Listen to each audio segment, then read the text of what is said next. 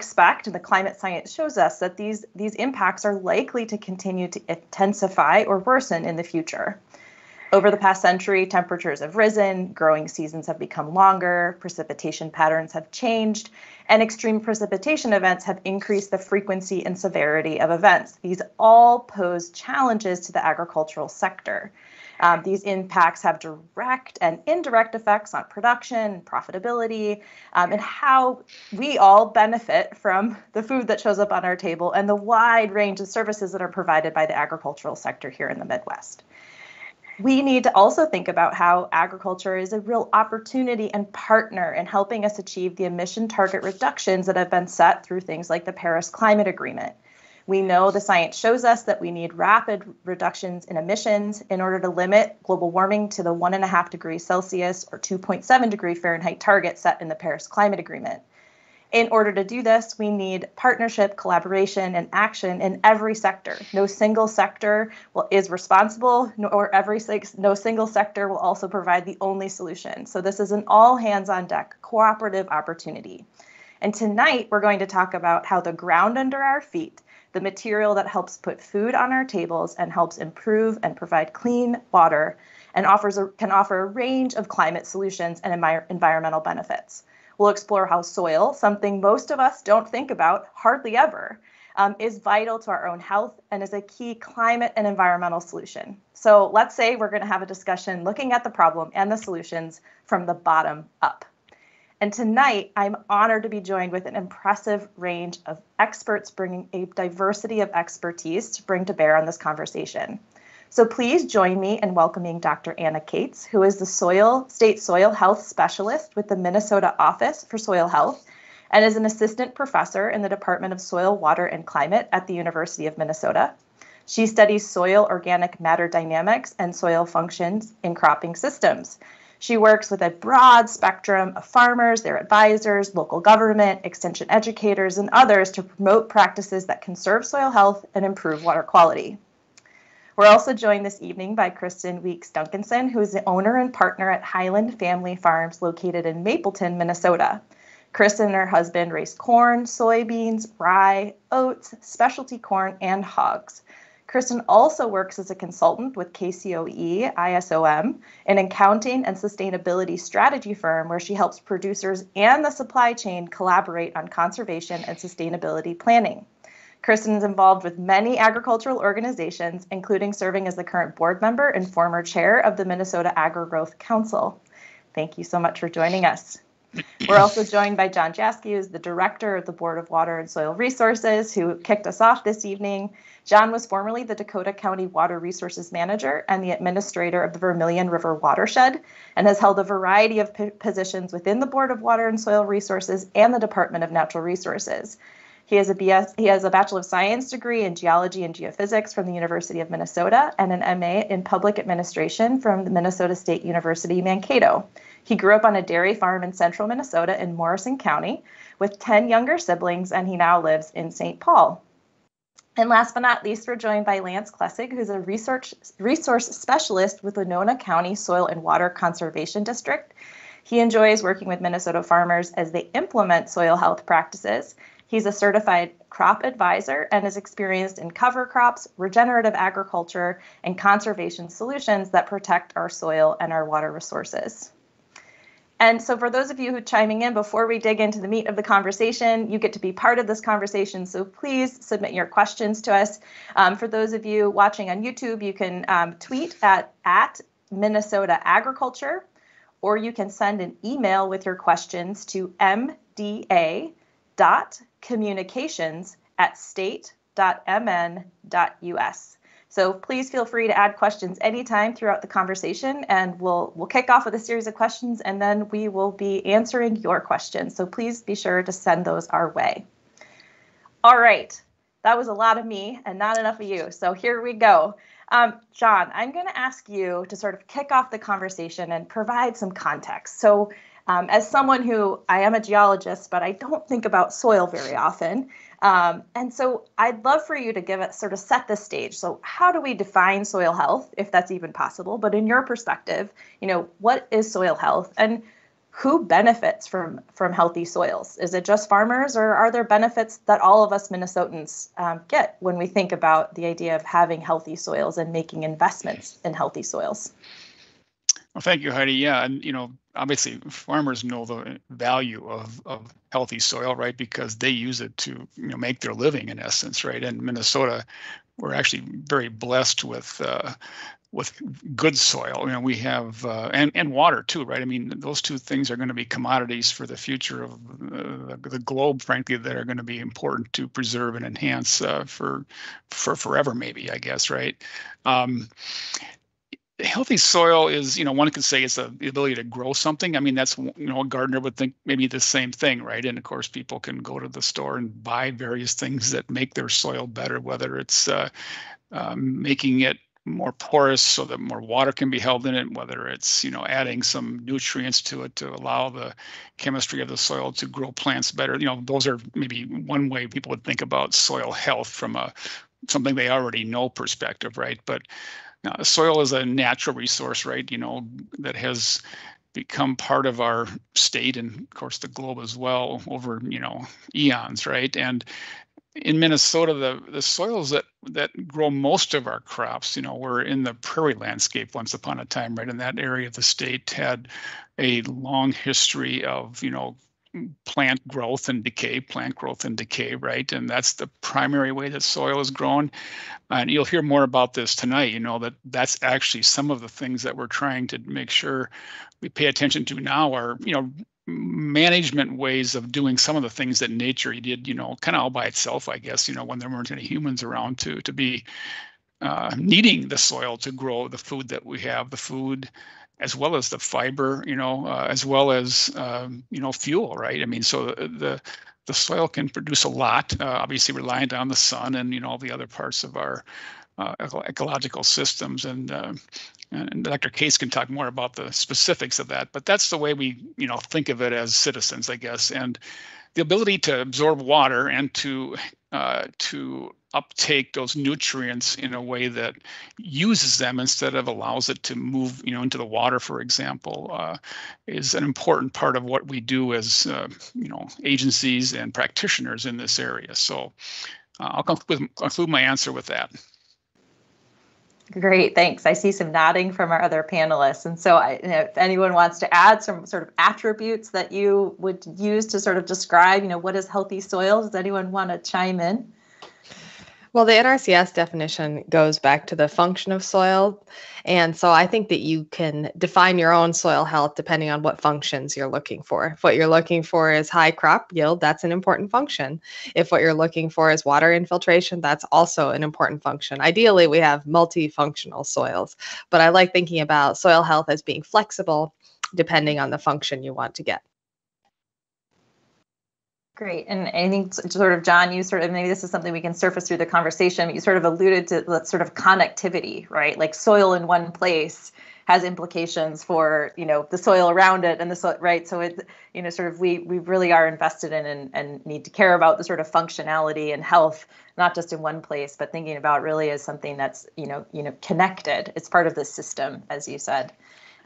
Which I think... and it's a living part of that system, right? I mean, and it's the both the good news and the bad news, right? If it's something that's living, we can grow it to do more of what it was intended to do. If we're not careful, we can harm it as well, right? Because it's got that capacity to regenerate itself to some extent, right? But once a certain point is reached, that it can no longer do that, right? So that's what we're trying to do here. And many of the things that maybe some people have heard about from the past or from the history that they've learned, can at least trace some of that knowledge back to the Dust Bowl and the era of the 30s when substantial drought and probably a lack of understanding about what soil really was led to some really catastrophic outcomes, right? Where we lost a good bit of the resource that we had that we couldn't recover, right?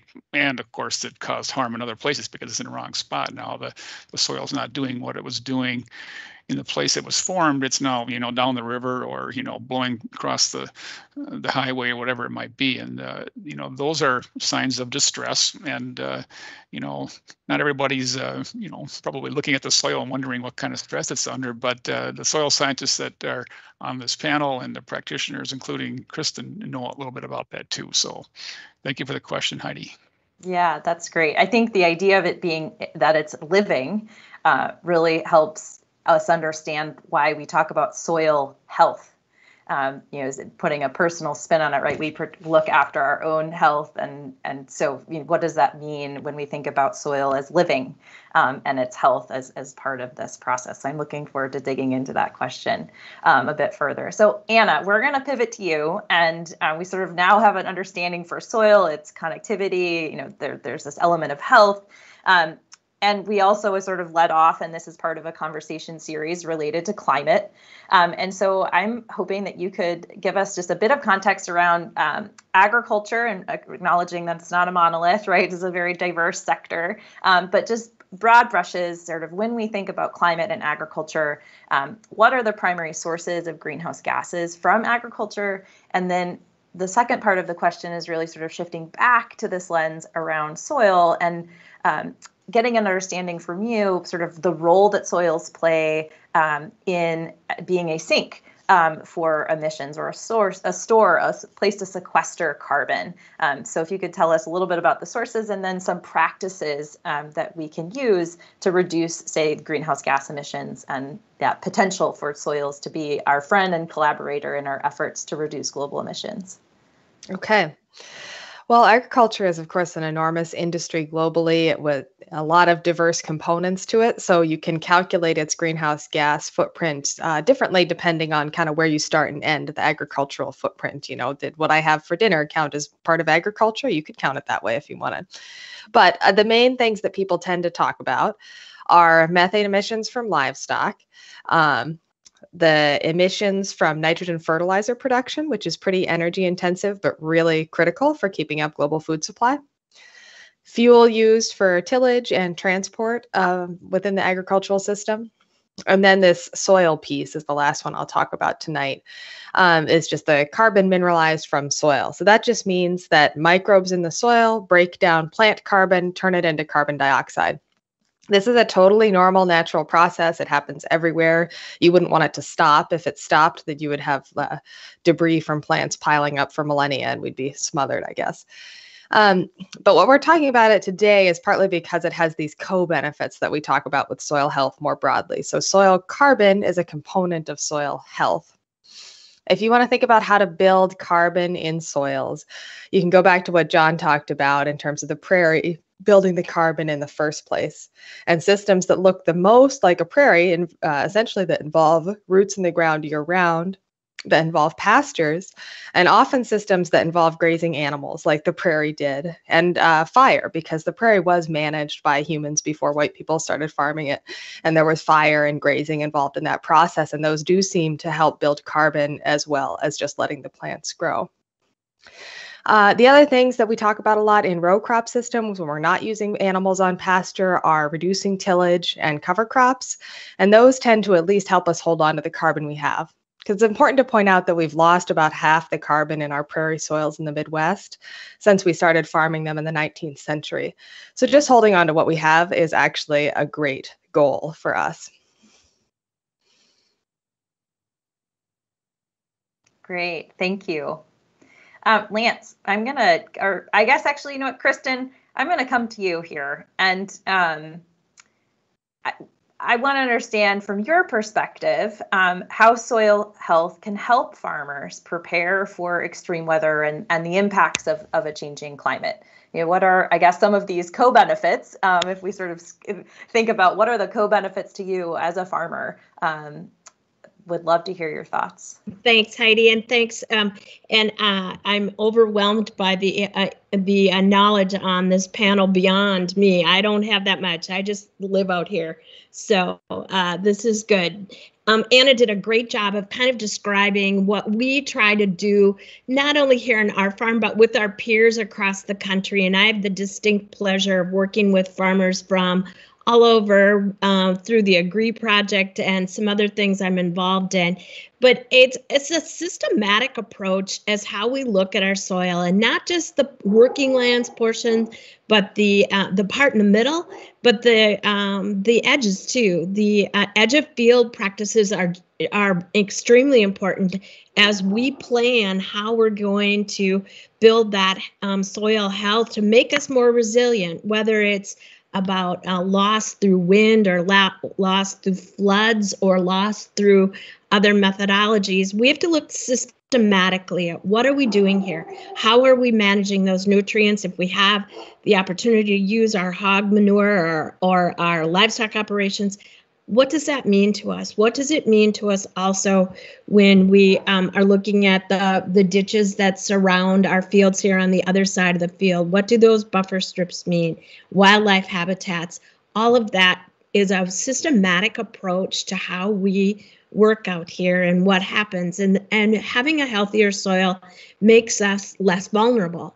So how do we reward that vulnerability, less risky behavior with healthy soils? And that's being more productive, because farmers do two things every single day: try to work on how we're going to be more productive and how we're going to be less vulnerable. Reducing risk can be done through lots of different ways, but protecting our soil makes us perhaps the most sense when we're talking about those two elements. But we get up every single day and think about those things, both on the business side and the practitioner side of what we do. So I look forward to Lance has got a huge variety of experiences when it comes to these things too. So, and as someone who works with a lot more farmers in Minnesota than I do. Well, thank you, Kristen. And Lance, that's a perfect segue. Would you mind sharing with us some of those stories, those successes, the work that you're doing and helping to establish good soil health practices here in Minnesota? Yeah, gladly. So I have the pleasure to work with farmers primarily here in the southeast corner of the state, but I also do get to travel across the Midwest. And we have various tools at our disposal, whether it's financial assistance, whether, via like cost share, where we provide money for cover crop seed and also, the ability to use equipment like a no-till drill to plant the seeds right into the soil without disturbing it. So we have lots of different tools, but one thing that I really enjoy is just being able to work directly with farmers and what are their concerns about trying to implement more soil health oriented practices like John was mentioning, whether it's no-tilling or it's bringing livestock on the land, incorporating cover crops, that type of thing. So, so I have lots of different success stories. I mean, I've worked with, I can think of one father-son team that I started working with in 2017. They were very, hesitant about what will cover crops work this far north, and can I get them in after my corn or soybeans are combined? And so I worked a lot with the son, which is pretty typical. He's about my age, mid-30s, and we got some questions answered. And then the next year we were able to get him 30 acres of cost share, and that took away some of the, some of the risk that's involved with trying something new. So they got the cover crops planted after harvest. It worked out quite well. And long story short, he got his dad involved, and I did a video with them last year, and over half their acres are cover cropped. And when I say half, that's like over 1,000 acres. So that's a substantial amount of acres that didn't have like a living skin or of that nice green cover crop there to protect it and to armor it. So there's one success story I'll share. So yeah. That's great. And so I guess just to dig a little deeper there, you're the sort of this protective skin. Like, can you explain to us, sort of what are the benefits? Like, how does it actually work? Like, there's the soil health benefits, and then I know Anna sort of mentioned co-benefits related to sort of water quality. So when you're answering these questions and you're thinking about implementing and doing this experimentation, and of course there's risk associated there, but in this context of a success, like why was it a success, and what benefits did you see and did the farmers themselves sort of see, and is this something they're continuing interested in continuing to do now that they've sort of went through this this one phase of the experiment? Yeah, for sure. So I think it is a process, or there's a transition through the, as we want to adopt cover crops and no-till, grazing, that type of thing. So one thing that when I talk about soil and think about soil is that, again, that protective skin of having an armor. So when a raindrop comes flying out of the sky, it just doesn't hit bare ground and have an explosion and then, crust over the soil. But there's residue, there's armor, there's a protection insulation there to slow the water down, but then also to help it, soak in or infiltrate. And I think, John, you actually mentioned a little bit of that. That's an important way to improve our water quality. So we have less of that water running off the field into the ditch or into the nearby stream, carrying with it, different pesticides and, soil particulates. So lots of benefits. And we're also reducing flooding, which impacts everybody, our township, our county, our state highways. So there are some very significant benefits to adopting some of these different soil health principles and practices. Yeah, Heidi, I just want to pick up on something Lance said, Please. which was about this question of runoff versus infiltration and essentially water behavior. We really want two really diverse functions from the soil. We want it to absorb the water when it comes down fast. We want it to let it through the profile quickly in those intense precipitation events, which we know are increasing. And we also want it to store water for the long term. So right now, when we're having this dry spring, farmers who had more water in their soil going into their planting season are in better shape than they would have been otherwise. And so you need both of those functions. And the important way to get those is by building soil structure. The way to build soil structure is by not disturbing the soil as much and keeping the roots in place to tie things together, essentially. Roots also provide channels for water to go fast. But really minimizing disturbance and keeping the roots in the ground do a lot to give you the structure that helps us manage water in these kind of different extreme scenarios that we need our soil to behave well in. Great, thank you. Those are great visuals too. I think that really helps to sort of contextualize all of this.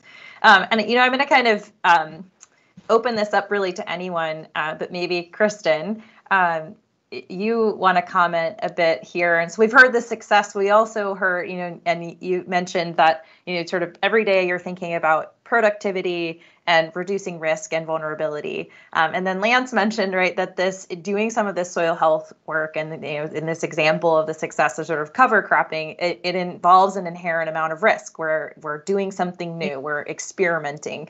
We're not sure what the outcomes are going to be. And so you're adding in yet another layer of uncertainty or risk. And so how do we sort of incentivize that or reduce the burden of adopting that amount of risk, right? So if there are these benefits that we're talking about, we're all connected to the soil, we're all connected to the agricultural sector. We just talked about, this is a critical piece of reducing our exposure to flood risks. Right. But how do we acknowledge that contribution and incentivize this type of risk taking? Thanks, Heidi. Yeah, it's a really interesting scenario, and we can't go without having the conversation about the culture of change.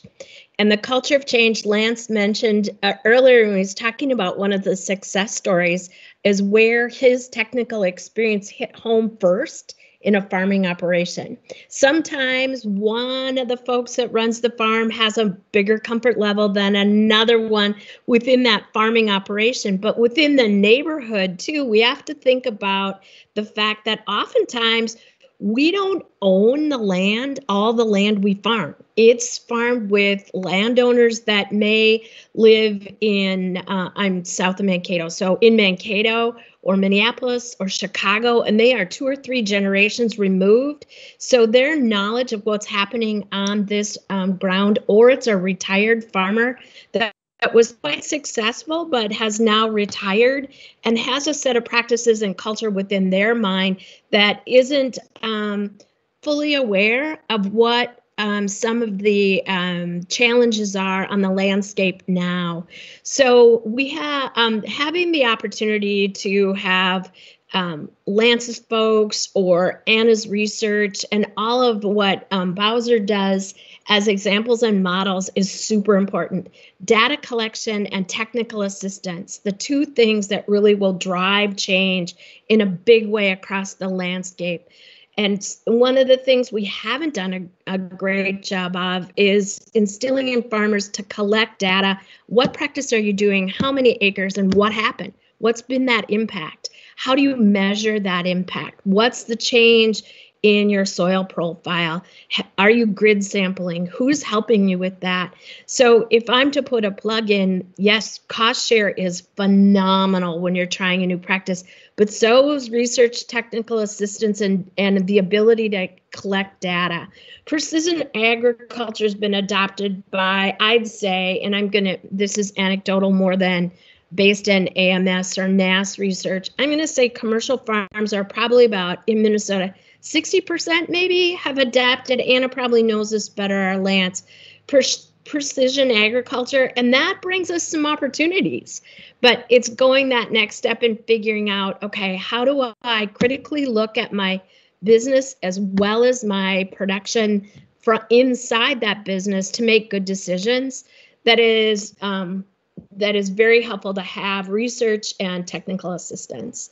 And the rest of the supply chain has a huge interest. And when I say supply chain, it's the folks we buy stuff from, as well as the folks we sell stuff to. They have an interest in doing this too. And for farmers, it's trying to sort out, where do I want to align myself and how am I going to work within that operation for a long-term benefit for all of us. Civil society is eager for these kind of benefits on the landscape, but they sometimes need to remember it takes a bit of time. This is a biological system, not a light switch. So communicating all of that and using folks at universities and within soil and water conservation districts, as well as federal agencies, becomes critical as we plan and move ahead into the next generation of soil health and technology surrounding how we operate. Thank you. I love that. It's a biological process, not a light switch. I think that is so great. I'm gonna borrow that if you don't mind. And I think, Lance, I'm gonna shift back to you, and John and Anna, please chime in. I think with that idea of this being a biological process, not something that we can flip and switch overnight, and this culture of change, right, and this multi-generational process and knowledge sharing that happens. So how can we work towards, scaling these solutions, but also, and again, that's making these smart investments in technical services provision and data collection. But how do we work towards these soil health practices being, self-sustaining? One way of describing that's like paying for themselves, or I know we've discussed a little bit of Kristen sort of alluded to what we need. So my question is, like, how do we do that, and how do we lead towards this being less risky and less work, I guess, if you will? Sure. Well, I'll take a stab at it, and then I'll pass it off to all you. So I think that one component is fostering just really high quality educational events, and I'm talking about not only workshops that might happen in a classroom type setting, but also on farm, in field type settings where people are using cover crops. Maybe they're trying no-till, maybe they haven't tried it. We have soil pits that we're able to look at, physically look at the soil. And probably the most important thing is actually having farmers talk directly to one another, and what's working, on your farm 3 miles from here or 40 miles from here, what things have gone well, and then also, I don't want to say what things have failed, but what things have we learned from, and what things will we do different. So I think, that educational component of sharing of information, networking. I've been blessed to travel all across the Midwest with local farmers to learn from, regional or, farmers in the Dakotas and whatnot. And that's been really helpful. I was going to share one example we have down here in the Southeast. We have a spring cover crop tour that we put together with 7 host farmers, and these are farmers that I've got to know over the last 5-6 years, and many of them have had a lot of success with cover crops, but they've also had some lessons learned that they're more than willing to share. And so the idea, we had some COVID restrictions and whatnot, so we, instead of having like a on-farm a field day on May 15th at 6 o'clock, we have a tour that is going from April through the end of July, where a farmer and maybe his son or daughter or uncle, they can come to these specific sites with a wide variety of cropping systems and management going on, and they can go out in these fields and dig and learn. And the host farmer's phone number's there, and it talks a little bit about what they're doing and why they're doing it, specifically their goals. So that's how I would answer it. I'll pass the baton off to one of you. So. Well, I can maybe add a little bit. I'm glad Kristen brought up the culture thing, because obviously farmers are seeking production and they're managing risk in accomplishing that. That's their sort of their business aspect to it, right? But there's this Hank Williams Jr. song that talks about tradition, right? And sometimes what you do is based on who you learned it from, and that's what Lance is getting at, right? And that's okay, right? I mean, that is a part of what all of us do, is we learn from others, and having the confidence to make a change. That's really also managing risk, right? And having the assurance that this has been something that somebody else has either tried or tested, or that the university has evaluated, gives me, as a business person, if I'm a farmer now, a reason to consider doing something that I hadn't tried before. And that, I think, farmers do in all categories of their operation. I was never a farmer. I was just farmer laborer number one. But, I know my father and our neighbors, they were using the university as a way to guide them in not only the way they managed their farm on the land, but also in the business area. And so, again, making a business case for this is often one of the places that those peer-to-peer relationships that Lance talked about can be most successful, right? Because it takes away a fear, which is really just another form of a risk, right, that you can't define, right? So I think that's really, really important. So in providing this, cost sharing, or help with getting the practices installed, we also, along with that, and that's what some of the work that Lance is doing and his peers across the state and the private sector too, because as Kristen noted, farming has become a data intensive operation, right? I mean, and it's data that they themselves hold, right? And using that data to make good decisions, including how to, protect and grow our soil, is, I think, one of the things that we think is really going to be important to the scale up that this whole undertaking hopefully is headed towards. Thank you. I would just wanted to add something that John alluded to about having the confidence in what you're doing based on working with your peer-to-peers, to then go to your landowner and say, I'm not the only one trying this.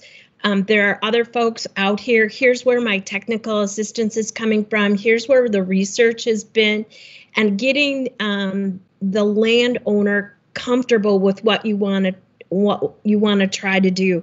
Sometimes I've heard some farmer friends talk about that the landowner will suggest making a conservation change, and it may not be appropriate for where you are or where you live, but they're a bit removed, and it's having the confidence in your own system and building your own system so you can work through some of those challenges with those folks who are you're in partnership with.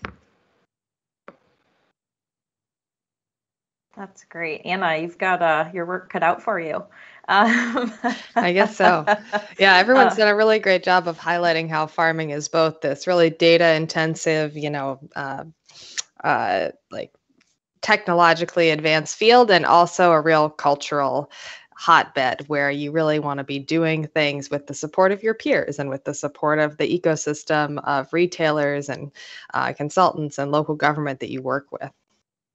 Just so everyone knows, I did not grow up on a farm. I've had to learn all of this. I grew up in the western suburbs of Minneapolis, where we thought the Burpees catalog was agriculture and a rotary hoe was a square dance. So this is my husband's family, and so I contend that I'm a better partner in this business because I didn't grow up here and I ask a lot of questions. He will not tell you the same thing most days. No, I'm kidding. He will. But yeah, so it's a learning process for all sorts of people. That's great. There are questions coming in from the audience, and we'll transition there soon. This is just a reminder to those of you who are tuning in. Please feel free to submit your questions. You can tweet at MNAgriculture, or you can send an email to mda.communications@state.mn.us. And thank you to those who've been submitting questions. We've got a lot of good ones. So we'll hit those here soon. But I did want to kind of circle back to something, Kristen, that you mentioned that I think sort of ties together bits and pieces of what you've all been mentioning. And there's this data piece, there's this cultural piece, and then there's this understanding our impact. So we've talked about like what's working, and this being, some of this is new, or we're talking about culture change, systems change, experimenting with new ways of doing things, new types of cover crops, for example. And I'm wondering sort of how we're measuring impact and what farmers are doing to sort of build that business case, or what are things that would be useful to help articulating and making this business case. And so I'd love your insights there. And then, and maybe John, you can sort of comment on like, what is the role of the state and of Bowser and others in sort of helping to advance that business case, or to collect the information that incentivizes it, yes, but also, helps us understand what we're doing, what's working, and what are the benefits and what are the trade-offs and costs. So I'll kind of throw that multi-part, maybe vague question out there for anyone to catch, and then you could maybe toss it between one another. But how do we measure our impact? Thanks. That's a tough one, but I think one of the things we do, and I can only talk about what happens at our operation on this one. Our impact, of course, is just doing as best job as we can with some of our mapping software, and looking at what have we put and layering all the practices and operations that go on top into a comprehensive map and set of charts. A lot of people think that farmers spend the winter doing nothing or going to Miami. Wrong. We are here with charts and maps and agronomy teams and input suppliers, really digging deep into, okay, this is what we know has happened. We're very, very, very lucky in that we use an agronomy staff and soil scientist company to help assist us with that. And they do everything from helping us write prescriptions of what we're going to do on the landscape, to nutrient management with manure application, and then assigning a cost to it. How much does it cost us to do this, and what's the return at the end?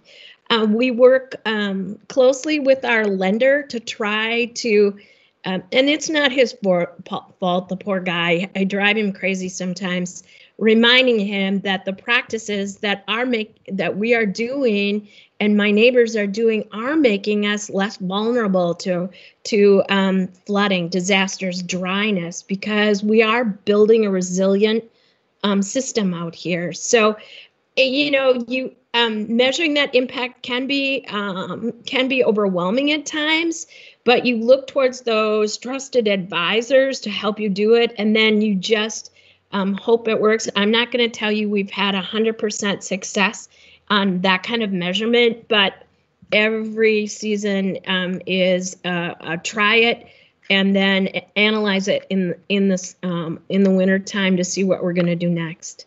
Remember too, we're in a situation now in agriculture that we've already made some decisions based on availability of seed, on what we think are market impacts for next year.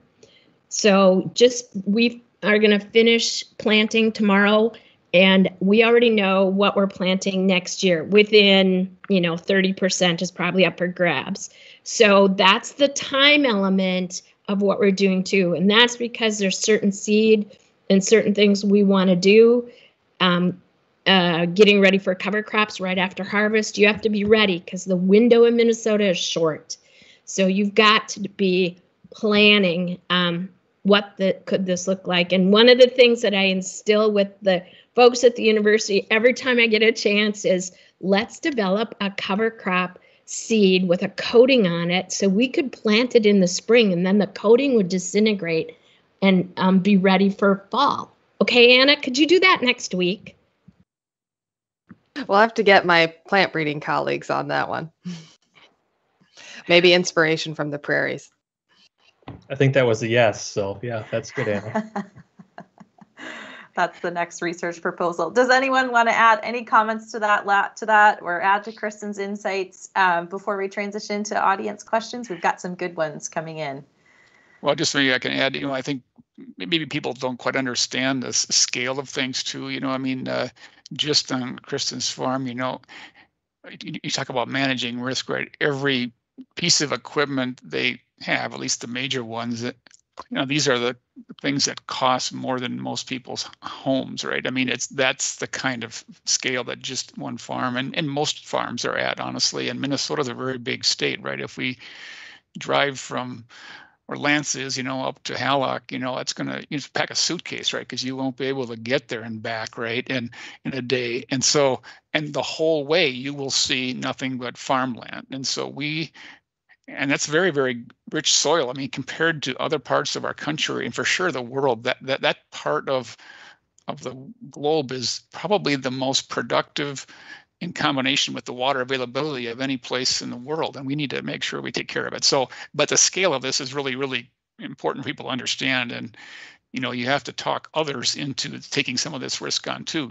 Kristen mentioned lenders, and, every year a farmer has to go in and talk somebody into bankrolling, all these upfront costs that they have in order to generate a crop at the backside of the season, right? So what we can do in the policy area is help a little bit of that by, as we said earlier, reducing some of that risk, or at least making it more predictable, right? And that's that's our role, I guess, both at the state level and the federal level in terms of providing the funding. And then, Lance's work is to, talk people into trying this on their property, and that help that comes with his expertise, along with a portion of offsetting the cost of the materials, for example, and sometimes equipment too, although, everybody wants the same equipment at the same time, so it's a little bit harder to share that, right? Because the windows of opportunity are prescribed very tightly. And Kristen said she knows what they're going to plant next year. You probably also know within a matter of a week when you're going to be harvesting, right? I mean, it's absolutely known when you're going to have to do that, right? And so these things are all, again, important when we talk about the scaling up of this over the next, hopefully not too many years, but decades maybe is probably what it's going to take to be truthful about it. So I'll turn it back to you, Heidi. Great, thank you. All right, we're going to pivot to some audience questions, and I'm going to take them in the order that they've been handed to me. So in no particular, we're going to bounce around here from topic area, but I really like this question. This is a question that came in from Twitter. What can the average person do to help improve or to advocate for healthy soil? Well, most people don't probably own a farm, and that's clear. But healthy soil in a yard is also possible, right? I mean, as Anna talked about soil structure, right? When soil gets overly compacted, right, it loses its ability to generate, fortunately or unfortunately, the stuff that you want to grow, and sometimes it allows the things you don't want to grow better. So being careful about applying nutrients, if even needed, right? I mean, and this is more maybe of a turf grass question, and the Liz University has a very well put together program and a bunch of advice about that too. So I would encourage people who are interested in how to take care of their lawn, for example, in a way that supports healthy soil, to check with the University of Extension, and their turf grass people have given a great deal of thought and research into that as well. I'd also point out a more policy route. The one watershed, one plan process that's unrolling around the state of Minnesota often involves soil health components.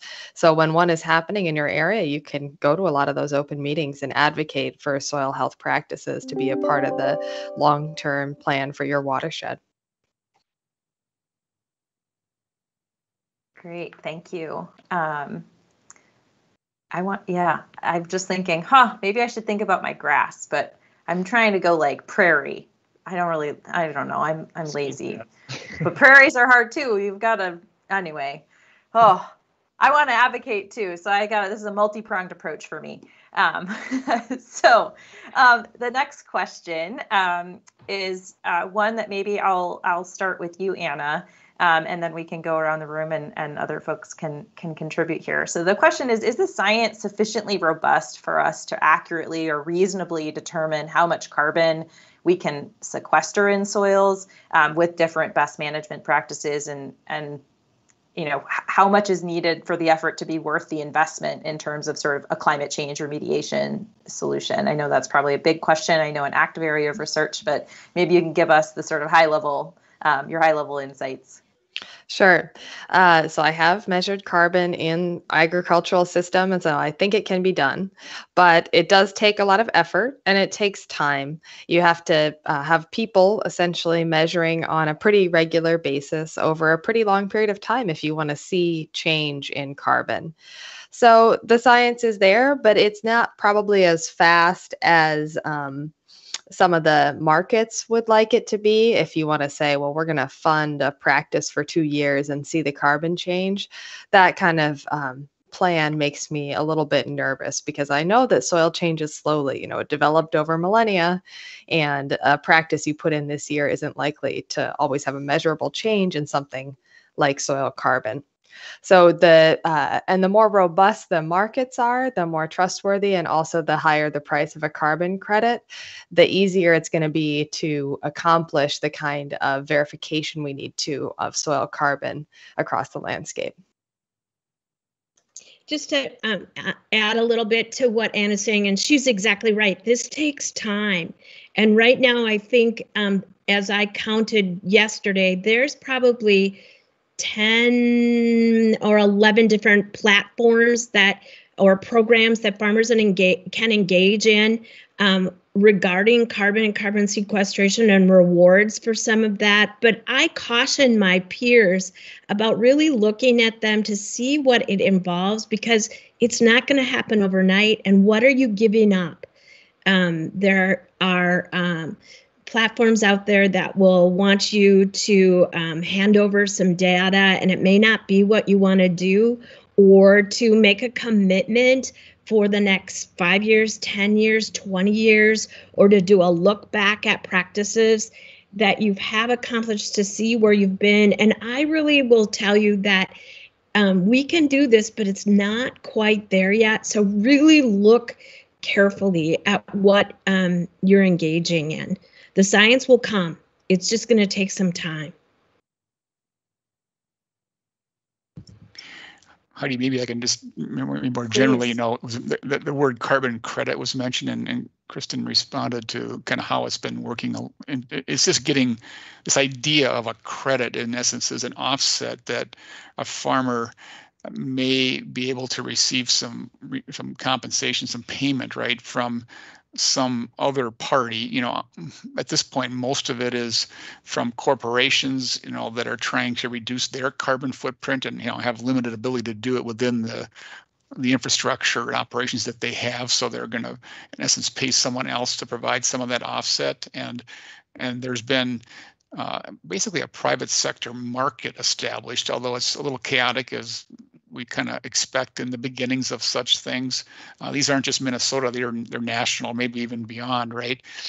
These aren't credits that are required necessarily. I mean, there are some of those very few situations I know that, particularly out in California, where they do require some corporations or permittees, I guess, to offset. But in Minnesota, it's really all about people who are trying to do it on a voluntary basis. And so, that said, that is probably not the driver of how all of this hopefully will get accomplished in the future. The idea is that if done well and done in a way that, can demonstrate its direct benefits to the landowners, the farmers, or their land they're getting from someone else, that there's a productivity, an asset enhancement benefit to the soil being taken care of well.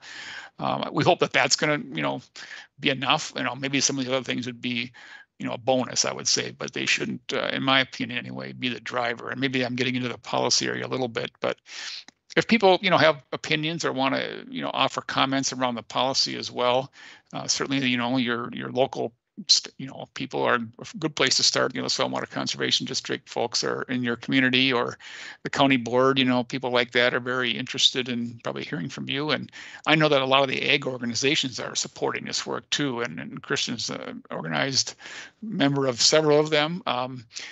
They see the value in doing this for farmers, and so we hope that that's the trend that continues. Great, thank you. I think, one of the very real tensions is sort of, we hear on one hand from the sort of climate science community, right? Like we can't act fast enough. And then this reality of understanding that we have to act, but we have to also act in a way that brings us all along, right? And that is, I don't know, I guess just adopting all the real realities, the on the ground realities of implementation. That's not to say we don't need to really think about how we move fast and we move, we move right, I guess.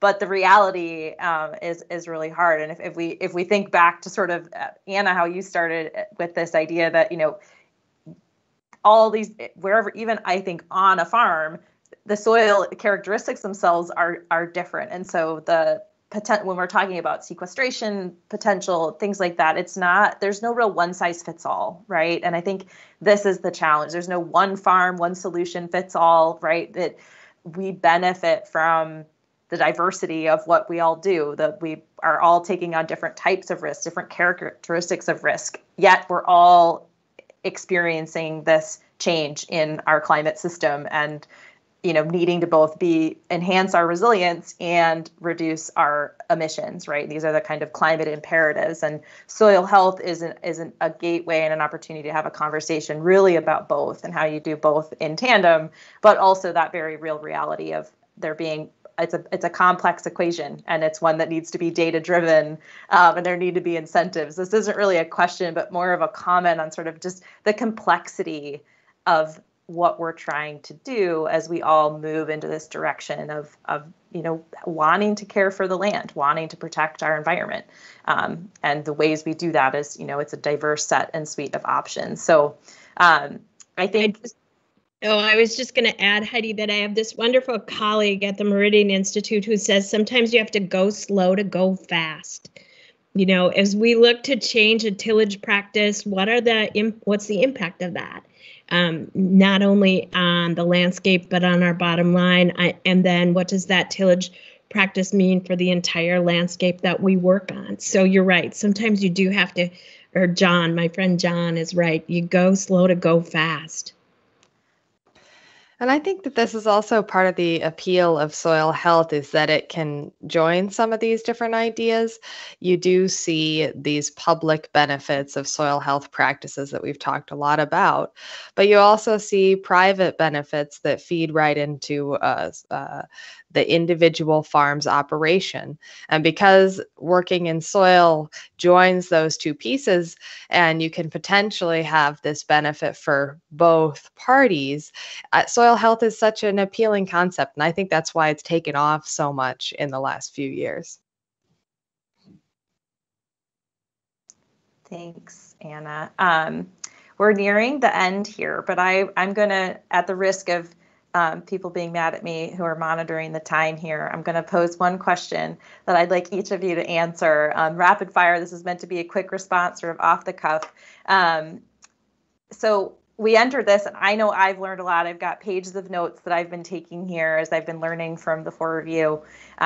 And also in the side here, as questions have been coming in, and in the chat, someone mentioned that, another option when we think about how does everyone show up in this conversation around soil health, and that was very simply to talk about it, to have a question, have conversations about soil health and our connection to soil with the different people with whom we are networked and with whom we have trust. And that's a similar parallel when we talk about climate change. Having climate conversations is a critical climate action, right? We need to start talking about why we care about this issue. So my question to you that I'd like each of you to answer as we close out our time together this evening is, if you were, pick someone that you care about, that you're talking to, that maybe is like me and doesn't know a whole lot about soil health, but is interested, what's the one thing that you wish I knew about soil health and why I should care. And maybe it's sort of this idea of, we need to go slow to go fast. Like, how do we move forward together? And what do I need to know in order to help you do the important work that you do?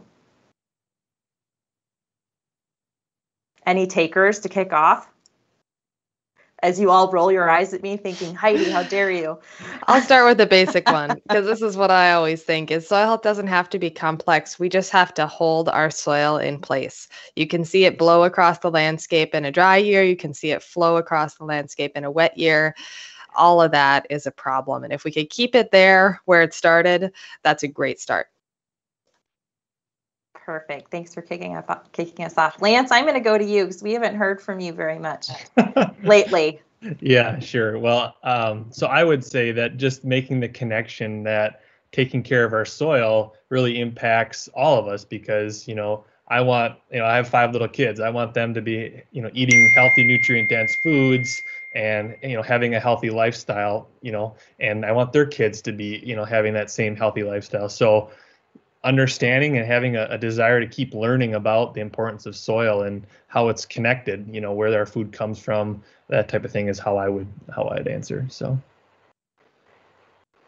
Fantastic. I'll go next and let John be the ending thing. I would say a lot of times we need to let people know that it's soil, not dirt. Soil is a living, breathing, complex thing that, like Anna says, we just want it to stay here and be the nurturing thing that Pat's and my generation are going to hand off to Gabe and Ben, who are our next kids, and Sam and Claire, our 4 children. So just know what it is and know what how important it is to the whole system is probably the biggest thing I would want folks to know. I would say, try it. And before you try it, find somebody who's tried it before you. And, you'll find your way to someone who can give you some insights and hopefully some inspiration and hopefully, a way to get going on your own. But as Anna said, it's not that complicated. The reason we're doing it is pretty simple. And hopefully the way you do it is actually not that complicated either. Find someone like Lance that can help you and you'll be fine.